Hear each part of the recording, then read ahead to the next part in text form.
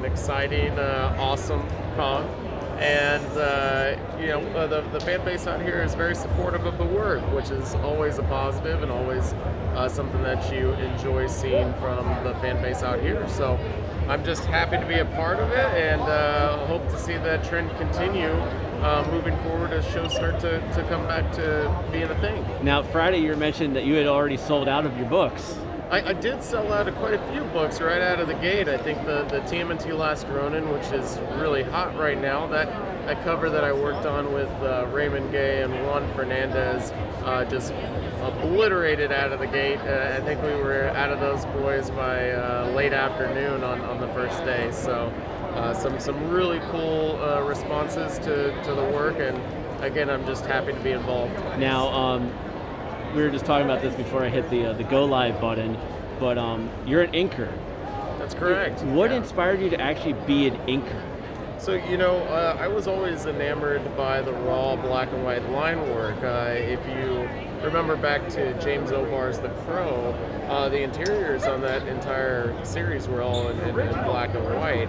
And so it just felt very raw. It felt interesting to kind of try to dissect all the different types of textures and effects that were being done in there, and how you could do that with just ink, because with pencil, you have the ability to shade, to have pressure, and make things lighter or darker as you see fit. Whereas with ink, it's one color, short of doing a wash of some kind. And so inking for me was about trying to embellish what the foundation was already there by a penciler in such a way that it helped elevate it to a final complete piece. And what's it like as an inker working alongside with the actual artists and the colorists? So it's a unique position to be in because you're kind of right in the middle of those guys, right? So you get to work on both sides of the coin. You're working with the penciler to ensure that you're staying true to whatever they are wanting on the composition, but then you're also working with the colorist in a way to try to convey what you were trying to do in the inking stage and make sure that they aren't necessarily perceiving elements of it incorrectly as well. And so there's this really cool, cohesive, collaborative relationship that you have as a team. And at the end of the day, it's about the team. It's not an individual sport. Each one of us has a part to play, and I'm happy that I have an integral role in that. So, as a hockey player, I completely understand the team dynamic where, you play your role the right way. It makes everything else just flow so much better. Oh, absolutely. I mean, you can definitely sense good synergy between teams that work really well together, and some friction for those that don't. And I think some of the best overall pieces or best overall art that you see in comics is done by those teams that are really cohesive and are able to produce a really good product at the end of the day. Yeah, and for you, what outside of like Last Ronin, which by the way, I actually do have Last Ronin, I just haven't started reading it yet. Yeah. I'm waiting for all the issues to come out, and then I'm just going to read it one fell swoop. Nothing wrong with that.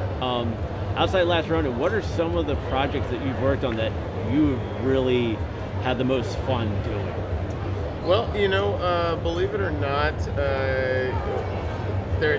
I worked on a variant cover with Raymond Gay and Juan Fernandez, same team, for DC's Punchline #1.